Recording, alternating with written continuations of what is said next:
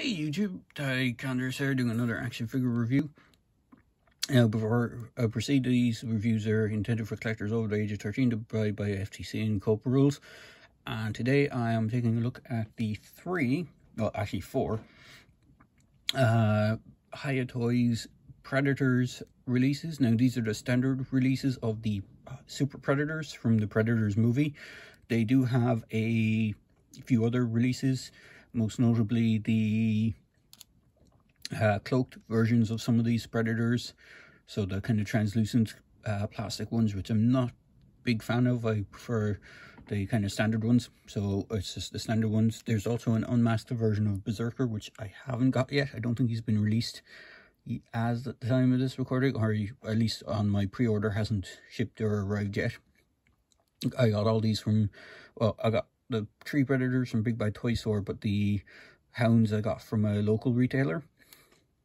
They also have it's the Jungle Hunter technically, but it's not the Jungle Hunter from the first Predator. It's the one that's strung up on the totem in the movie, but it is based off the original Predator look, so they do have that one as well. I think he's just called the Battle Damage Jungle Hunter, if I remember correctly. I'm not sure his exact name, but I'll get into that in a minute. So the boxes, I'll just go through one box because they're all quite standard stuff. So the boxes are this is the one for Berserker. So you have clear window showing all of the figure and all its accessories in the front. You have an image from the Predators movie logo.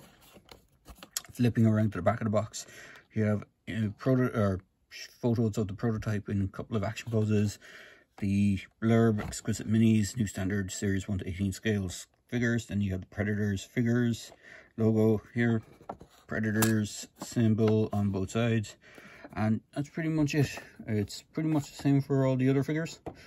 Let's just bring in the Hounds one. See 2 Hounds on the back, pretty standard affair. Now before I get on to really each individual accessories, each figure comes with one of these bases, which, well, each of the Predator figures comes with one of these bases and these H-clips, so that if you have more stands, these are the ones from my actual Predator 2 figures. You can see it's all still the same kind of standard, still same kind of mud style base, so they'll just clip into place using these H or I style clips, whichever way you want to describe them. And you have a single peg hole, and there's a peg hole on the feet of the Predators. I don't believe, yeah, there's no peg hole on the bottom of the Hounds. The Hounds are different in the sense that they don't come with one of these bases, which is interesting, but you do get 2 Hounds in the pack as opposed to just a single Hound, and I suppose that's their way of, you know, balancing out the accessories. The Hounds themselves don't come with any accessories, but the figures themselves do. Now, I am missing one accessory from Falconer or Tracker, but they both come with the same one, and that is this, the Predator skull. So, like the standard style Predator skull, if I can just get that to focus on it. Both Tracker and Berserker, or not Tracker and Berserker, Tracker and Falconer come with one of these. I can only find one of them.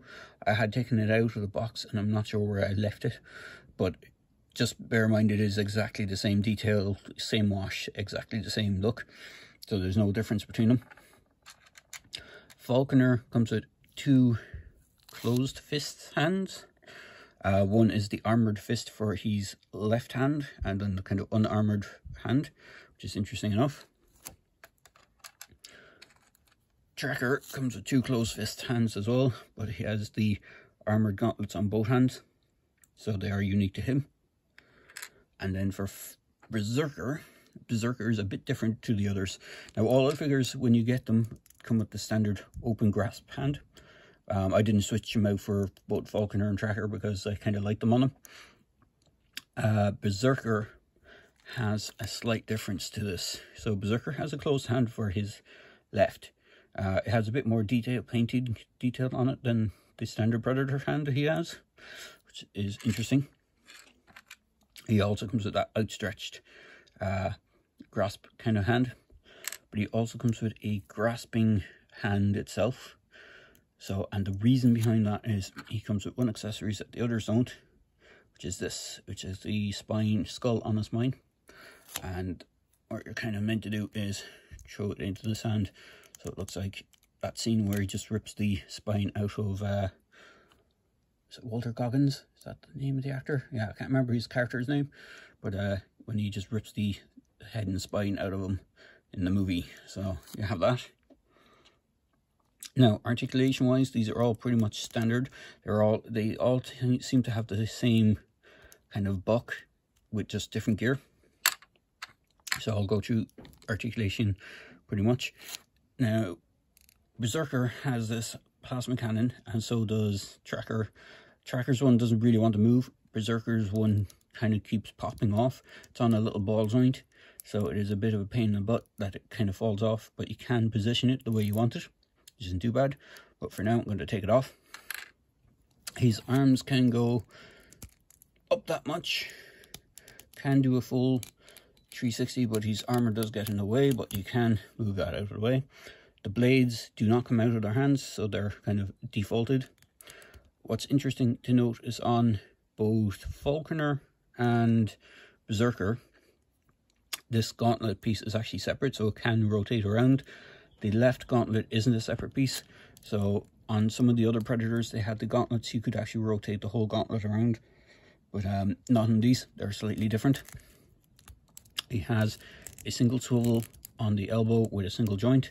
Now, Falconer's here is quite tight, so I'm afraid at some point I might rotate it and the whole thing will snap. I do recommend dunking these guys into hot water when you first get them, because a lot of their joints are very stiff, very tight. But you can see it's a lot easier on this hand. Hands are just on a ball peg, so if I just bring them up, again, stress hot water before swapping these out, or heat them up before swapping the hands in case you snap that peg, because they're very small. He can do the splits that much. He can kick forward, kick back. There is a slight bend up at the top of the bicep. No, not bicep. Up at the hip. Double jointed knees. Can get that much back. Again, this is another area that mine was stuck on, and these are supposed to rotate around. When I first got them, they were very tight. These armor plates can slip down. They're a separate piece, so they're not really, I think they're supposed to be glued in place, but they did come loose. So another thing just to be wary of is a dual jointed abs. There's an ab here and a bottom joint. He has a ball jointed head. There's actually a double jointed neck, so one at the base of the head, one at the base of the neck. So you have that, and that's the same on all the figures. And the hands have a sole because of that ball joint, so you do have that. Just bring in Tracker just briefly. Again, so hindered by his armor plate, forward, back, different sculpting, but can still do the 180. He has that swivel. Again, mine was tight on that one. So here, his arm is on, or the blade arm is on a swivel, but his alternate gauntlet isn't, which is, as I said, something to watch out for. Very tight on this side. He has a plasma caster that doesn't really want to move, so I wouldn't force it. Again, different armor, but the bodies look like they're the same body. And he's actually not bad. He has a bit more armor plating. His legs are different because he has more armor plating than Berserker. So some of the sculpts are different, but some share sculpt. Mostly Berserker and Falconer, they tend to share a lot of details. Again, this armor plating is loose. You can see they have the same leg armor. Pretty much the waist stuff is pretty much the same as well, and torso wise, they're not too bad. So they have that weird kind of fin or gill type design on their legs, which is kind of interesting. And with that said, that brings us on to the others. Creatures that aren't predators, but are predator hounds. Now, these are the first version predator hounds. We saw another one in the Predator movie, which looked more like a predator head on a dog body, which wasn't the best design.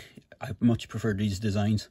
So what you get in this 2-pack is you get one with a slightly open mouth, and you get one then with a more roaring open mouth, which is pretty sweet. Articulation wise, they're not brilliant, but you do get some articulation. The legs are just on swivels, so you get forward and back. Same with the back legs. Actually, it's probably better if I do in this one. Forward and back. You get some slight different, slight variations on the paint between them, slight different washes. So they're not exactly identical. And then the heads are on swivels. A bit hard to do with this one because his head is kind of blocked by these spikes, but you can rotate it. This one is a bit more easier to rotate, but you can rotate. It would have been nice if they had articulated the jaw, so you could actually open and close them out. But overall, really good figures. So I did rewatch Predators recently, and I did notice that in the film, I think Tracker actually had about 6 of these hounds at the very beginning. I know you kind of see him with 2, or with 2 near the very end, because I think that's all that's left of his pack. But like, if you wanted to be army building or wanted to be more true to the film, you could get like 6 of them and have them in the various poses. So it is cool. I do wish we kind of had a full closed mouth version as well. I don't think there is one. I think it's only the more open mouth and then the slightly more open mouth. And as I said, it would have been way cooler if they could have just added in a little articulation point on that jaw so to open and close it. I think the NECA ones have that. In fact, I do have NECA ones. If I just move slightly to the side, bear with me a moment.